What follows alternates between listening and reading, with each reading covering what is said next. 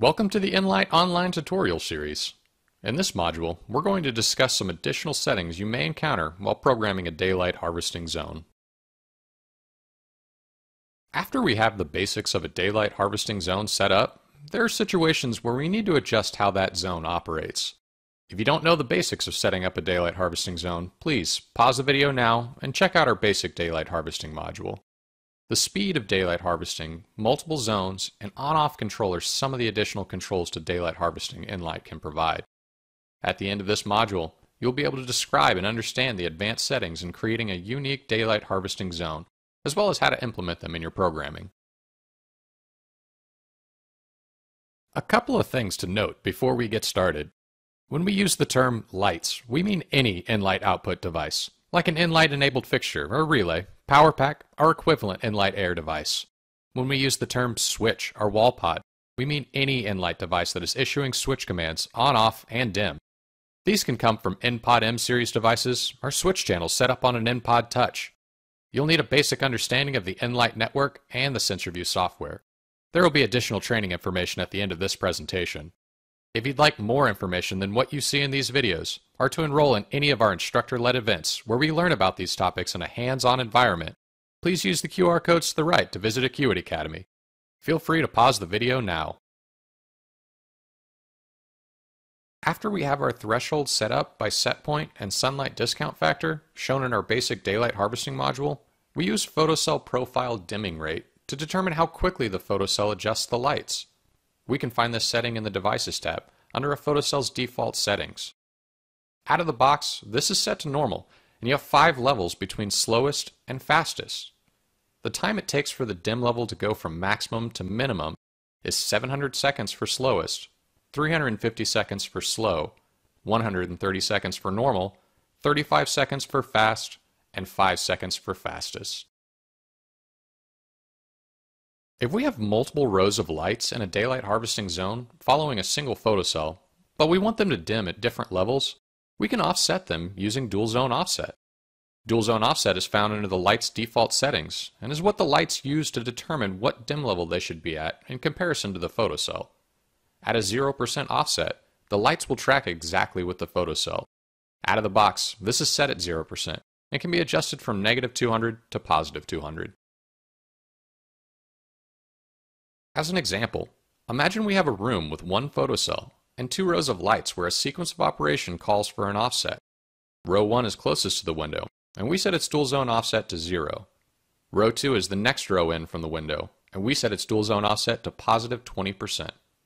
Row 1 will track with the photocell's level, while row 2 will stay at 20% above the photocell's level.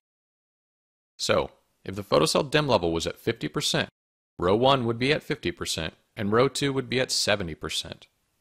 This is not limited to 2 separate zones of control, and can be used to control as many separate zones as needed. When a dual zone offset is used, lights could have their full dimming range limited when following a photocell. Unlimited photocell dimming range gives us the ability to give lights full range, and is found under the photocell's default settings. Out of the box, this is disabled, and the photocell can only dim between 0 and 100%. After enabling, the photocell can adjust between -100 and +200%. This is important to enable for zones with a dual zone offset. For instance, if unlimited photocell dimming range was disabled and lights were set up with a dual zone offset of +20%, in periods of high sunlight, the photocell would dim to 1%, and the lights would never follow the photocell below 21%. If the dual zone offset is set outside of positive or -100%, the lights will still not have access to their full dim range, even if unlimited photocell dimming range gets enabled.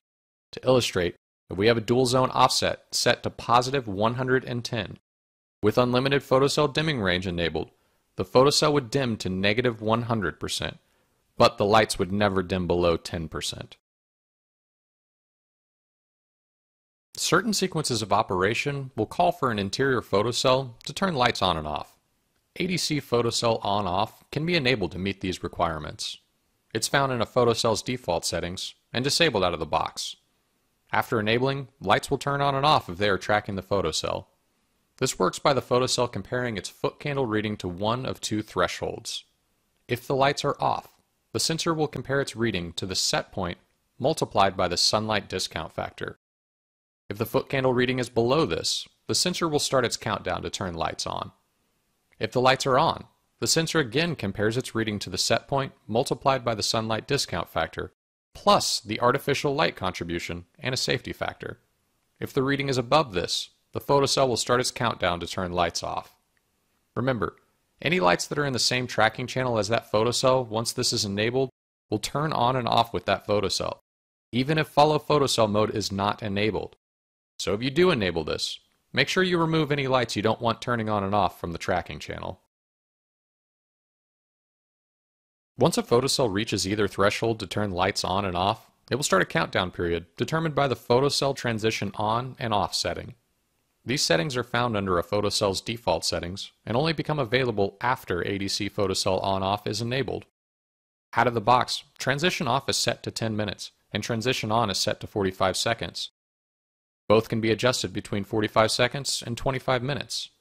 As it is far more important to turn lights on when needed than turning the lights off, transition on should normally be set lower than transition off.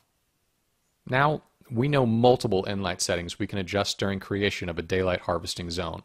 These are designed to meet codes across the country and end-user desired sequences of operation. Thank you for watching our tutorial. You have just learned the advanced settings to program a daylight harvesting zone. Be sure to check out our other daylight harvesting modules for wall pod tracking adjustments and nLight Air specific content. For more information, please reach out to Acuity Brand's technical support at the phone number listed or use the links provided. Keep an eye out for new content and feel free to send an email to acuitycontrolstraining@acuitybrands.com if there are any other topics you would like to see.